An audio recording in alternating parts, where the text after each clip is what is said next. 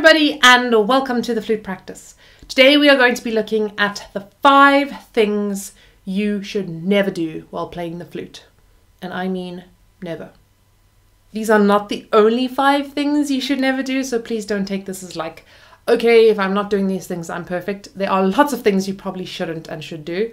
These are just 5 common things that I often see in a lot of my students. Number 1, one of the most common things that I see, honestly one of the most common things that I see is smiling and playing. People that are often taught by teachers to smile and play. So usually it kind of goes like this. It's like smile and now play. And like if your teacher taught you this, I'm like tempted to tell you to go like find them and get their number. But probably don't do that. Don't do that. It's like I want to say it's like an old school style of teaching, but I don't think it is. To be honest, I think it's just like, and I hate to say this, but I think it's just a bad style of teaching because it just encourages tightness in the embouchure. It doesn't encourage flexibility. It doesn't encourage a natural released natural embouchure. I've done a video on how to release your embouchure. I've also done a video on how to start playing. So if any of you are teachers and you have, maybe you've been taught to teach this way, I'm sorry, I do not mean offense. I don't mean to direct this at you. It doesn't mean you're a bad person or even a bad teacher. I just want to maybe ask you to rethink and revisit this particular teaching methodology. Number 2, and this is also something that is often taught. So this is once again, sorry guys, if this is going to make you feel like really bad teachers, those who are watching, you're like, wow, I'm terrible. You're not terrible. You're great. You're amazing. Thank you for the service you do to children across the world. Often we're taught to tighten the embouchure and just blow more air into the instrument when we are playing in the 2nd or 3rd octave. So it kind of goes like this. It's like tighten and then just blow harder. I'm even cracking notes there. To be honest with you, I will tend to just crack the notes because I don't actually think you can get any kind of real control like that. So my antidote to this is I want you to think about changing air direction, not just tightening the embouchure. I want you to think about getting a smaller aperture, once again, not just tightening. And we are going to think about increasing the support and not just the airspeed. So it's the support we want to increase. You know, really the thing is we want to think of the lips coming forward, of closing in the front, and the jaw and the lips really coming forward for the high register. So it's going to look like this.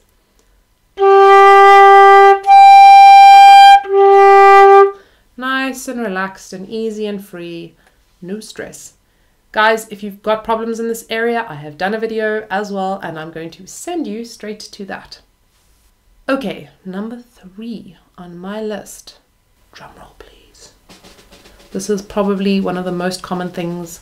This is my little drums going. This is one of the most common things I see, and that is people lifting their shoulders and their chest when they breathe in. So it's like breathe in.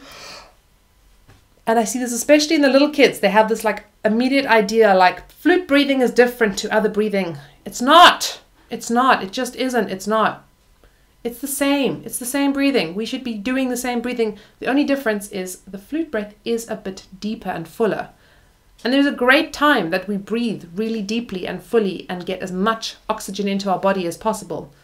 In fact, it's the body's best way of getting oxygen into our body, and that is when we yawn. I've done a whole video on this lovely yawning breath, so I'm going to send you guys there. But when we yawn, we really just open up. And if this video is boring, you'll yawn nicely with me right now.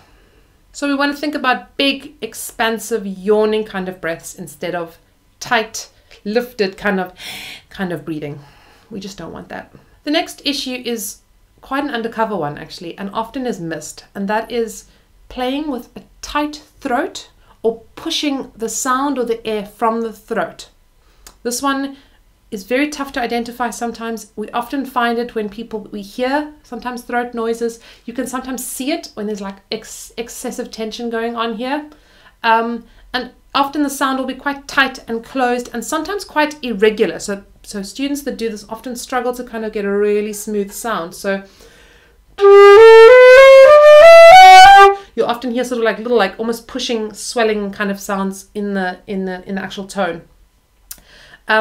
Also losing control, very, very difficult to actually get real lip and embouchure control, because this guy is trying to do all the work and take over control, and he's not that good at it, as it turns out, like not at all. So if you feel like you might have a problem in this area, my best solution for this is to do singing and playing. I did a whole video on this. I can link you guys to that too. Go check it out.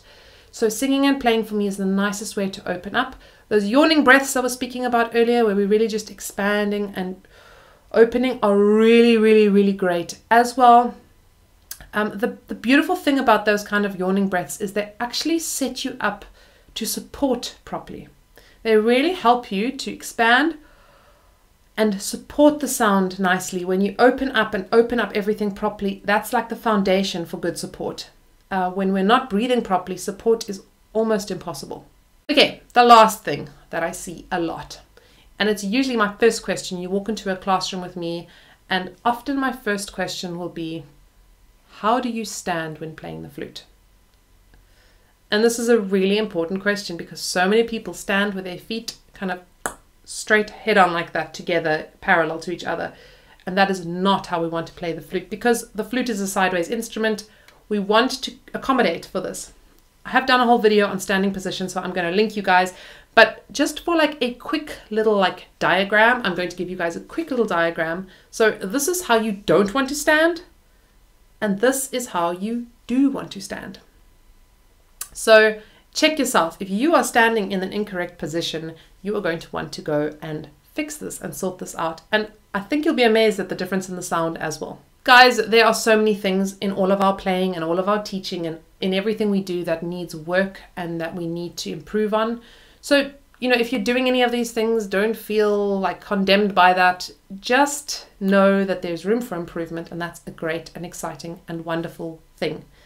If you guys feel like you would like some help with any of these things, I'm going to encourage you guys, go check out my Patreon page for more possibilities to get some extra help there. And also go check out my website. I offer online lessons, and you can apply there and we can chat if you would like some help, even if it's maybe just a bit of temporary help or long-term, or you're looking for a teacher.